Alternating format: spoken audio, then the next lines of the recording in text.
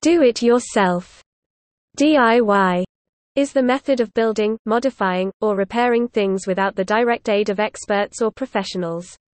Academic research describes DIY as behaviors where individuals engage raw and semi-raw materials and parts to produce, transform, or reconstruct material possessions, including those drawn from the natural environment, e.g., landscaping.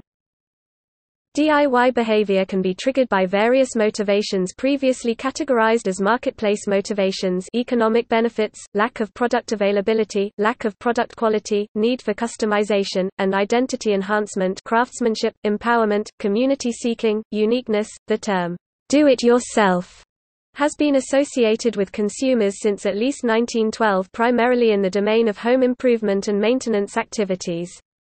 The phrase do-it-yourself had come into common usage in Standard English by the 1950s, in reference to the emergence of a trend of people undertaking home improvement and various other small craft and construction projects as both a creative recreational and cost-saving activity. Subsequently, the term DIY has taken on a broader meaning that covers a wide range of skill sets. DIY is associated with the international alternative rock, punk rock, and indie rock music scenes, indie media networks, pirate radio stations, and the zine community. In this context, DIY is related to the arts and crafts movement, in that it offers an alternative to modern consumer culture's emphasis on relying on others to satisfy needs. It has also become prevalent in the personal finance. When investing in the stock, one can utilize a professional advisor or partake in do-it-yourself investing.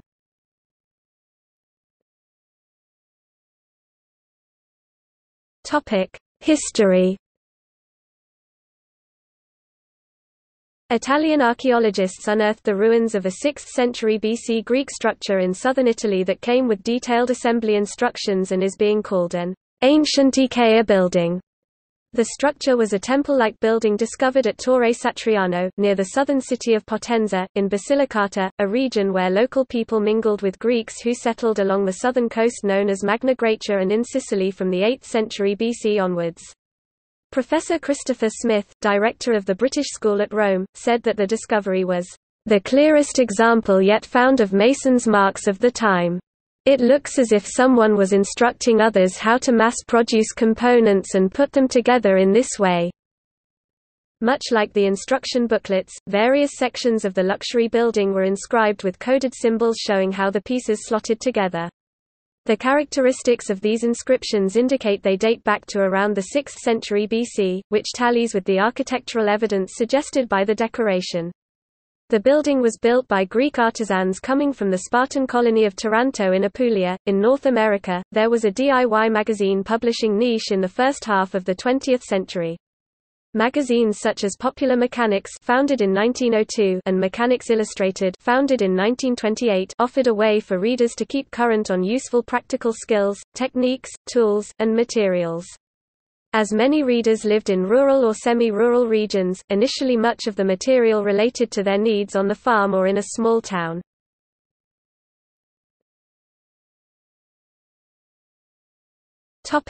Home improvement.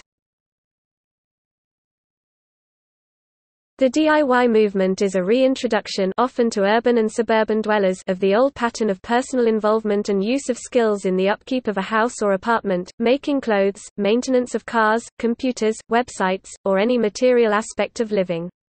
The philosopher Alan Watts, from the Houseboat Summit panel discussion in a 1967 edition of the San Francisco Oracle, reflected a growing sentiment.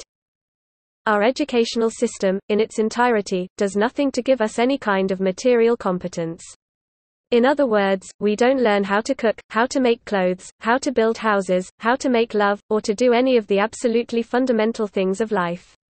The whole education that we get for our children in school is entirely in terms of abstractions. It trains you to be an insurance salesman or a bureaucrat, or some kind of cerebral character. In the 1970s, DIY spread through the North American population of college and recent college graduate age groups. In part, this movement involved the renovation of affordable, run-down older homes. But it also related to various projects expressing the social and environmental vision of the 1960s and early 1970s. The young visionary Stuart Brand, working with friends and family, and initially using the most basic of typesetting and page layout tools, published the first edition of the Whole Earth Catalogue, subtitled Access to Tools, in late 1968. The first catalogue, and its successors, used a broad definition of the term, tools. There were informational tools, such as books, often technical in nature, professional journals, courses, classes, and the like. There were specialized, designed items, such as carpenters' and masons' tools, garden tools, welding equipment, chainsaws, fiberglass materials and so on. Even early personal computers. The designer J. Baldwin acted as editor to include such items, writing many of the reviews. The catalogue's publication both emerged from and spurred the great wave of experimentalism, convention breaking, and do-it-yourself attitude of the late 1960s. Often copied, the catalogue appealed to a wide cross-section of people in North America and had a broad influence. DIY home improvement books burgeoned in the 1970s, first created as collections of magazine articles. An early, extensive line of DIY how-to books was created by Sunset Books, based upon previously published articles from their magazine, Sunset, based in California. Time Life, Better Homes and Gardens, Balcony Garden Web and other publishers soon followed suit. In the mid-1990s, DIY home improvement content began to find its way onto the World Wide Web. HouseNet was the earliest bulletin board-style site where users could share information. HomeTips.com, established in early 1995, was among the first web-based sites to deliver free extensive DIY home improvement content created by expert authors. Since the late 1990s, DIY has exploded on the web through thousands of sites. In the 1970s, when home video (VCRs) came along, DIY instructors quickly grasped its potential for demonstrating processes by audiovisual means. In 1979, the PBS television series This Old House, starring Bob Vila, premiered and this spurred a DIY television revolution. The show was immensely popular, educating people on how to improve their living conditions and the value of their house without the expense of paying someone else to do as much of the work. In 1994, the HGTV network cable television channel was launched in the United States and Canada, followed in 1999 by the DIY network cable television channel. Both were launched to appeal to the growing percentage of North Americans interested in DIY topics, from home improvement to knitting. Such channels have multiple shows showing how to stretch one's budget to achieve professional-looking results, design sense, design on a dime, etc., while doing the work yourself. Toolbelt Diva specifically caters to female DIYers. Beyond magazines and television, the scope of home improvement DIY continues to grow online, where most mainstream media outlets now have extensive DIY-focused informational websites such as This Old House, Martha Stewart, HomeTalk, and the DIY Network. These are often extensions of their magazine or television brand. The growth of independent online DIY resources is also spiking. The number of homeowners who blog about their experiences continues to grow, along with DIY websites from smaller organizations.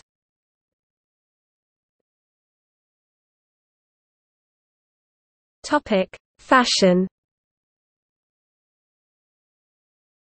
DIY amongst the fashion community is popular, with ideas being shared on social media such as YouTube about clothing, jewelry, makeup and hair styles.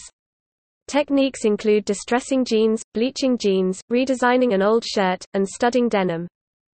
The concept of DIY has also emerged within the art and design community. The terms, hacktivist, craftivist, or maker have been used to describe creatives working within a DIY framework. Bush. Otto von Busch describes hacktivism as including the participant in the process of making, to give rise to new attitudes within the maker or collaborator. Bush 49. Bush suggests that by engaging in participatory forms of fashion, consumers are able to step away from the idea of mass homogenized MC fashion. Lee 2003. As fashion hacktivism allows consumers to play a more active role in engaging with the clothes they wear. Bush 32. Subculture. The terms DIY and do-it-yourself are also used to describe self-publishing books, zines, and alternative comics bands or solo artists releasing their music on self-funded record labels. Trading of mixtapes as part of cassette culture. Homemade stuffs based on the principles of recycle, reuse and reduce, the 3 Rs. A common term in many environmental movements encouraging people to reuse old, used objects found in their homes and to recycle simple materials like paper. Crafts such as knitting, crochet, sewing, handmade jewelry, ceramics, designing business cards, invitations, and so on, creating punk or indie musical merchandise through the use of recycling thrift store or discarded materials, usually decorated with art applied by silkscreen. Independent game development and game modding. Contemporary roller derby skateparks built by skateboarders without paid professional assistance, building musical electronic circuits such as the Atari Punk console, and create circuit-bending noise machines from old children toys. Modifying, modding common products to allow extended or unintended uses, commonly referred to by the Internet term, life hacking. Related to jury rigging, i.e. sloppy, unlikely mods. DIY electronics like LittleBits. DIY science, using open-source hardware to make scientific equipment to conduct citizen science, or simply low-cost traditional science. Using low-cost single-board computers, such as Arduino and Raspberry Pi, as embedded systems with various applications. DIY bio. DIY as a subculture could be said to have begun with the punk movement of the 1970s. Instead of traditional means of bands reaching their audiences through large music labels, bands began recording, manufacturing albums and merchandise, booking their own tours, and creating opportunities for smaller bands to get wider recognition and gain cult status through repetitive low-cost DIY touring. The burgeoning zine movement took up coverage of and promotion of the underground punk scenes, and significantly altered the way fans interacted with musicians.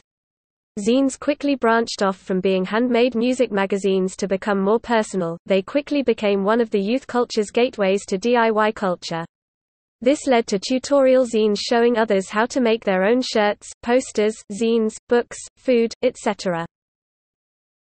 See also